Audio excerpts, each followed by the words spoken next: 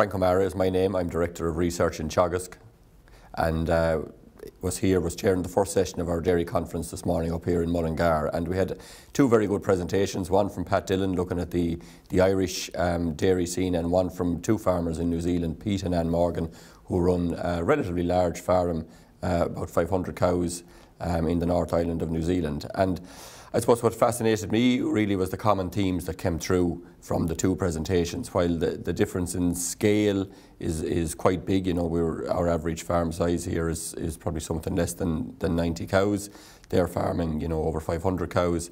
Probably better climate, you know, in terms of slightly warmer and longer grass growing season, but still a huge amount of similarity in terms of the important things for businesses in both countries. And they really came down to both presentations focus very much on the importance of pasture management and getting the most out of our pastures as being the one critical underpinning factor for running a successful dairy business. The second strand that came across in both presentations very strongly was the importance of maintaining control on costs and developing a system that's able to cope with low milk prices, which will inevitably happen because of the volatility that both our industries are exposed to. So having a cost structure in your business that's able to cope with that, and then they can take advantage of the times when milk prices are better.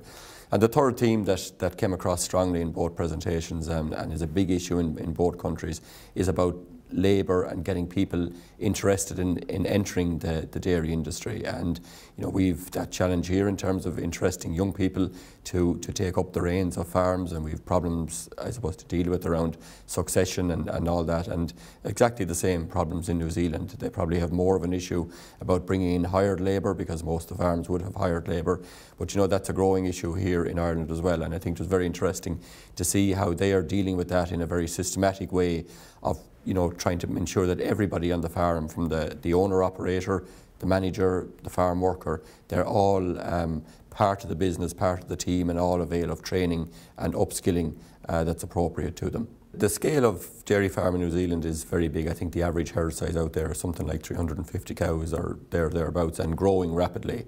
And you know, you have lots of units out there now with 500, 1,000, maybe even 1,500 cows.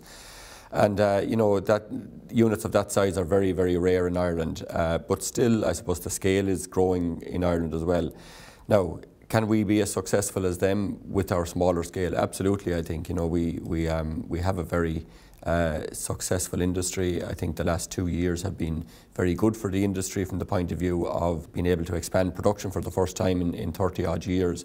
And even though we've come through a dip in milk prices, and a very significant dip this year in milk prices, that has been cushioned to some extent by the fact that we had this extra production on farms. And the really good thing about that extra production on our farms in the last 2 years is that generally it didn't require a lot of extra inputs, a lot of extra purchased inputs in order to achieve it. So farmers were able to capitalise on that extra production to cushion them over this period of poor prices.